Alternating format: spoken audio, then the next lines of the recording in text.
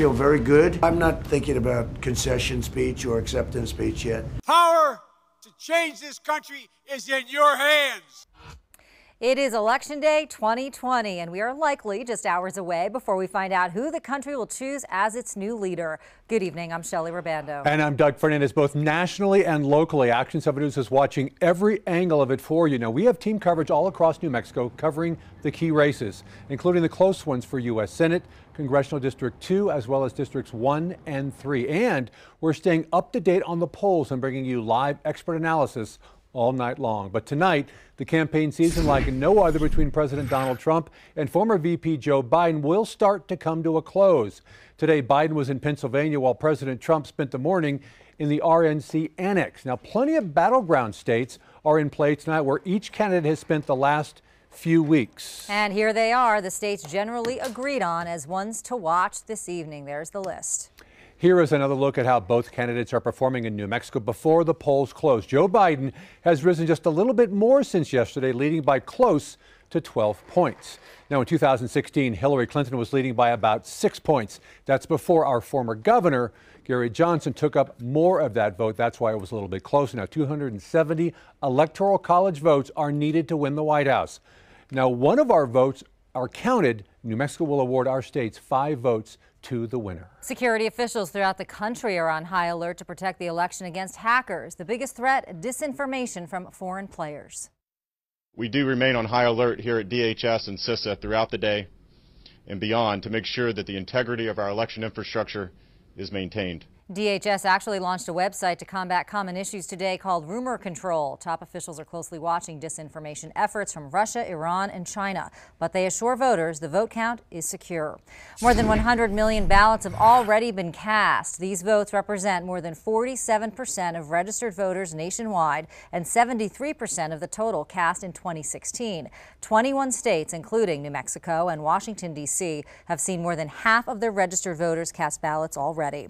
The massive voting turnout also reflected here in New Mexico. We've passed our 2016 total, as we just told you, with more than 860,000 New Mexicans casting their ballots. But of course, that number will climb with ballots from Monday and today. Reporter Stella Sun is live with the voters still making their way to the polls.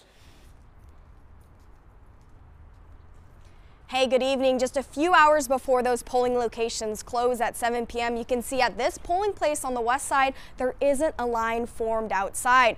But the poll workers here tell me that wasn't the case earlier this morning when they opened up shop at 7 a.m. They did see about 38 people waiting in line to cast their ballot. Now, the Secretary of State's office, they tell us that 89,000 people have voted today, but we need 180,000 more folks to vote in order to break that voter turnout. Now, I want to show you something. Just take a look behind me. You can see that this polling location on the west side even blocked off portions of this shopping plaza so that political caravans wouldn't be driving by and be trying to sway voters as they walked into this polling location here.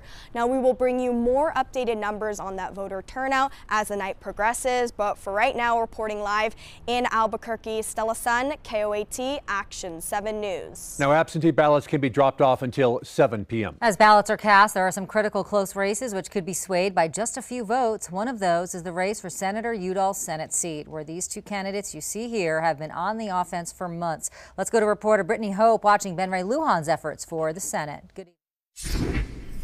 I am following Congressman Ben Ray Lujan's campaign from here at the Democratic Party's headquarters in downtown Albuquerque. The congressman himself tonight is up in Nambe doing all of that last-minute campaigns and phone calls virtually. Right before coming on air, I caught up with him on this Zoom call. He said there are 3 issues that are the most important to him in this race tonight: tackling COVID, health care, and creating more economic opportunities in our state.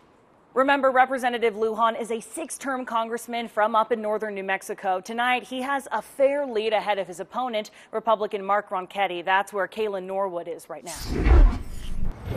I'm Kayla Norwood in Albuquerque with the Ronchetti campaign, and I spoke with Mark Ronchetti, the former meteorologist who is now running as a Republican in the U.S. Senate, and he told me that he is feeling good today. He knows he left it out all on the table, and so today he and his campaign, they are putting in calls, sending text messages to his supporters, who he says are fired up. And so he just wants to make sure that they make it out to the polls like he did. He and his family, they headed out to the Northeast Heights, to La Cueva High School. That is where he cast his ballot this morning. And then tonight, he will be here at Marriott Albuquerque in Uptown. And this is where he will be watching the results come in, and will be with him following this race. Doug? Well, this is a key race for our state as Senator Tom Udall is leaving after more than a decade. Our political expert Brian Sanderoff is here. Brian, talk about first why this is so important for Ben Ray Lujan. Well, you know, Ben Ray Lujan is one of the most powerful members currently in the U.S. House. So it's important to him because he's risking everything in order to get a promotion to the U.S. Senate. Would you call this race close? In your last poll, it showed about an 8-point advantage for the Democrat. Well, 8 percentage points I categorize as a comfortable lead. But every poll does have a margin of error, and so we'll just have to wait and see what happens tonight.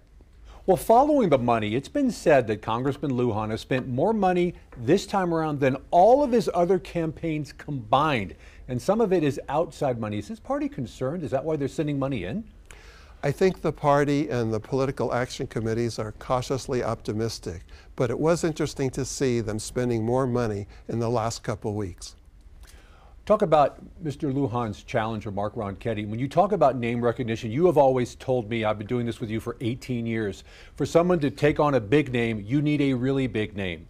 And Mark Ronchetti is pretty much known over the entire state of New Mexico. Right. Mark Ronchetti is a political newcomer, but he came with a certain amount of notoriety, and that has really helped him in his campaign. If he were unknown, he'd be down so much more in the polls. All right, Brian, thank you. We'll be with us coming up later tonight at 9 and 10 as well. Thank you. Let's head to southern New Mexico now, where both candidates in one of the closest races in the country are working to close the gap of just 2 percentage points that separate them. We have Action 7 News reporters with both members of this ticket. Let's go first to Brandon Evans. And Brandon, Xochitl Torres Small is looking to hold on to her seat in a very tight race. U.S. Rep. Xochitl Torres Small believes she's done some good work in the first 2 years, but she's also believing there's still work to be done, which is why she's fighting for every vote she can. Today, making a stop at her old stomping grounds, Mayfield High School here in Las Cruces. Speaking with the U.S. Congresswoman, she believes that it could come down to which candidate gets more voters to the polls in these final hours. More than 20,000 votes have been cast today in Doña Ana County. That's the difference that it will make. So people showing up today know, people watching TV right now should know that they could be the final deciders for who represents them for the next 2 years. And as close as the race was in 2018, it could be even closer this year. And her opponent is the same. And now we go to Alamogordo. Shelley Leggett is there. And Shelley, what is the energy like there? Brandon, the energy here has been pretty relaxed. We just spoke to Yvette Harrell, who is here in Alamogordo waiting for results. She says she spent the last 24 hours reaching out to people who hadn't voted yet, over the phone, through social media, and on the ground. But she also took some time to relax with her friends and family. She says she's nervous, but also excited and confident as a Republican candidate because of the support rallying behind President Donald Trump. Just having President Trump at the top of the ticket has really stirred up a lot of enthusiasm throughout the state, throughout the district, and really throughout the country. Harrell says that this go around she was a much stronger candidate, but the race again is a close one. So she is once again urging people to get out and vote if you have not done so. In Alamogordo, Shelley Leggett, KOAT Action 7 News. Doug? Republican Party of New Mexico offered rides to the poll today, and they are still available until 6 o'clock. Now, the party said when it comes to the votes tonight, we can choose a future of hope, of freedom, of prosperity, of safety, and preservation of our families. The Democratic Party of New Mexico is hosting a virtual election night celebration. Governor Lujan Grisham and Senators Tom Udall and Martin Heinrich will be there. They'll watch election night results come in through the evening, and you can sign up if you'd like at the link on your screen. That event starts at 8 o'clock. Still to come, voter turnout and election security in New Mexico. We sit down with the Secretary of State to find out how your vote is being counted. And Marissa. The fight for votes right here in Bernalillo County reaching the finish line. I'll tell you how the District 1 candidates are spending those final hours of Election Day. Nancy? I'm Nancy Laughlin. We're taking you to northern New Mexico, where 2 women are fighting it out for Ben Ray Lujan's old seat. The outlook for these candidates when we come back.